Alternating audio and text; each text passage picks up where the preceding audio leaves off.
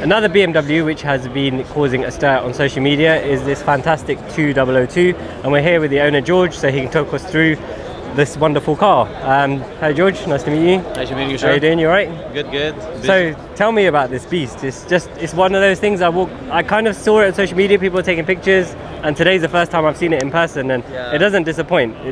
I appreciate it. I appreciate you guys coming by. This is 1973 BMW 2002. It's been widened quite a bit. So the wide arch kit, is that custom? It's not something that's off the shelf? This is nothing is from the shelf from this car. This is the whole body kit is made out of steel. Yep.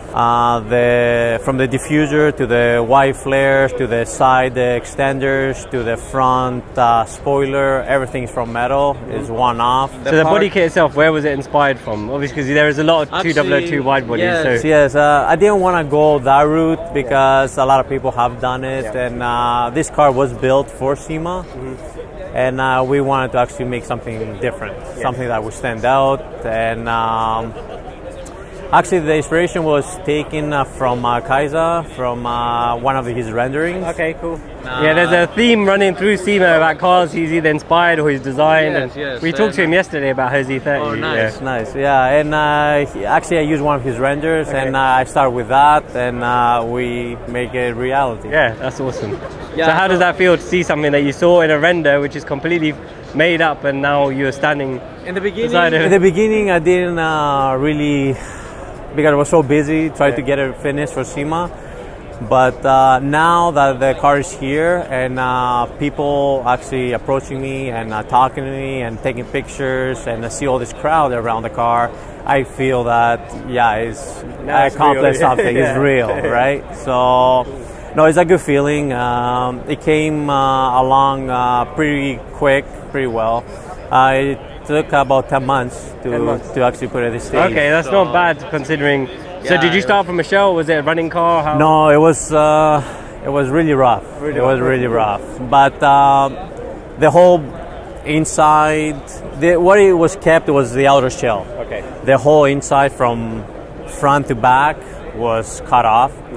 It has a custom tube chassis in order to actually be safe and to actually handle the power that we planning putting on the ground. Let's talk about the power. It's quite obvious from the front of the car, this is not an engine that is normally seen in this car. No, so this is an S55 from an M3, M4, which normally runs about 430 horsepower.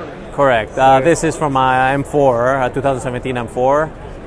It's a single turbo, custom intake manifold, port injection. It has some internals done. We're planning, to be around the 800 horsepower mark. Wow. Yeah. So we wanted to make sure that it will be safe to actually drive the car and and not worry about it. You know what I mean? And so you've got the tire to handle that power. How wide is that tire? This back wheels are 12-inch wide. Yeah. We're running Toyo's R888Rs on a BBS center lock wheel. Okay. This is a E55 rim center lock.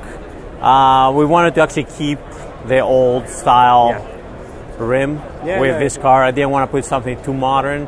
I wanted to actually keep it classy. Right? Yeah, I think it suits the car perfectly. Yeah, it was a custom billet CNC adapters for the center lock made. A lot of billet stuff made for this car, one off. So suspension and brakes, what are you running in terms of those? Brakes are 6-piston at the front, 4-piston at the back. It's from Ford's Motorsport. It's another sponsor of ours. Really good product. Really happy. We needed something that would look good and perform good, and that's the company that we went with. Okay. We're really happy with the product. BBS, obviously, perfect product. Really good.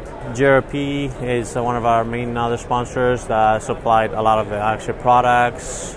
Recaro seats. Yeah, the interior is really nice. So obviously the whole interior has been done. So you got Recaro seats, and the one thing which takes a little bit to get used to is the modern steering wheel inside the the old cabin. Actually, the steering wheel is M-Performance steering wheel from BMW.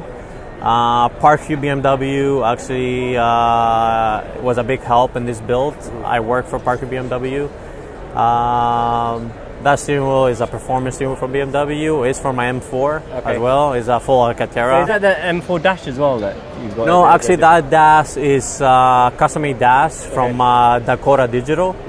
It's an updated version. I wanted to actually look kind of analog, but it has modern capabilities, and Dakota Digital is able to do that. Okay. So going forward, obviously you've built the car now. Now the aim is to get more power out of the engine, and the aim is actually to drive it to shows. I like to drive my cars. Obviously, it's a show car, but I like to drive it too as well, right? So I want to get in, start it up, and go for a cruise and enjoy it. You put in the hard work, so you know. Exactly. Like I don't want to show it to people. Exactly. Get behind the wheel. Enjoy it too, right? So because putting all the hard work is good, it's fine, but just have it in a corner and collect dust. I don't see the reason. I don't see the reason doing that. Cool. So okay, thank you very much. What we'll do is put your Instagram tag in so people can follow the project. But you've created a real beauty here, and thank you very much for your time. Thank you very much. Thank you. Pleasure. Thank you so much for watching, guys. If you guys have any other cars you want us to cover at SEMA, please let us know. If you'd like to watch more SEMA videos, you can click over here. If you want to watch anything that YouTube suggests you might like, you can click over here.